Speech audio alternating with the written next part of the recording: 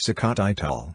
Sigale is a cove on the island of Lusange and a part of the town of Mali Lusange. It stretches from the Church of the Annunciation in the south to the Hotel Credo in the north.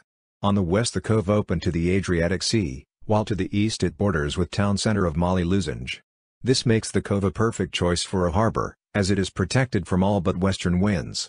In 1534 the Church of the Annunciation of the Blessed Virgin Mary, often called the Annunziata, was erected. It was expanded in 1858. It is located on the southern cape from which local sailing boats were greeted on their entrance to the harbour, so local captains still sound the horn while passing by the cape. Čikat is also a spa designed by Dr. Alfred Edler von Manissi Montesol, an Austrian architect. Besides him, both Leopold Ritter von Schroeder and Konrad Klar shaped the today's look of the area, and there are also promenades named after all of them. In the past as many as 3 shipyards were located in the Čikat Cove.